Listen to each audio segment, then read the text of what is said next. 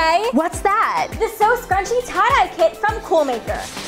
Ooh, let's see what we have here.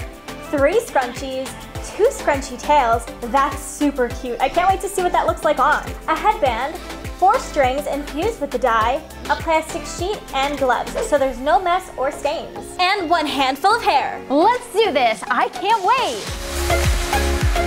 I need the plastic sheet and the tie-dye threads that come in the set. And 3 scrunchies. I can't wait to tie-dye with these really pretty colors.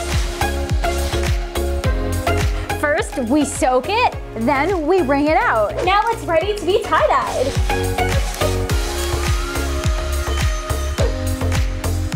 What patterns are you making? I'm making a crisscross one.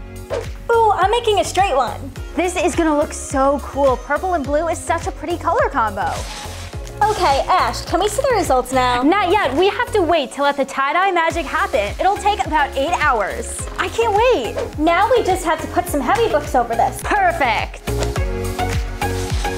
Look, Emma, our scrunchies are done.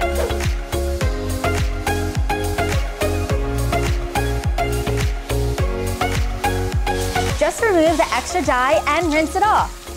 This scrunchie matches my nails. This will look great with my hair color. And here's a pro tip. You can also let it dry for 24 hours before rinsing it. That was so fun. Go create something awesome and tag us. And hit subscribe so you're in the circle for more cool stuff from Coolmaker.